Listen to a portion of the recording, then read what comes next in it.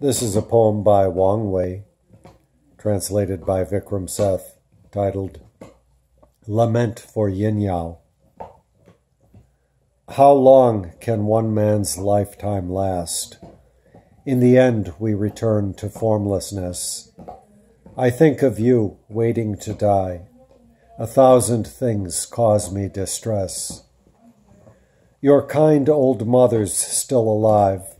Your only daughter's only 10. In the vast, chilly wilderness, I hear the sounds of weeping men.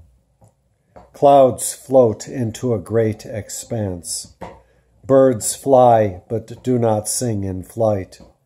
How lonely are the travelers. Even the sun shines cold and white. Alas, when you still lived and asked to study non-rebirth with me, my exhortations were delayed, and so the end came fruitlessly. All your old friends have brought you gifts, but for your life these too are late. I've failed you in more ways than one. Weeping, I walk back to my gate.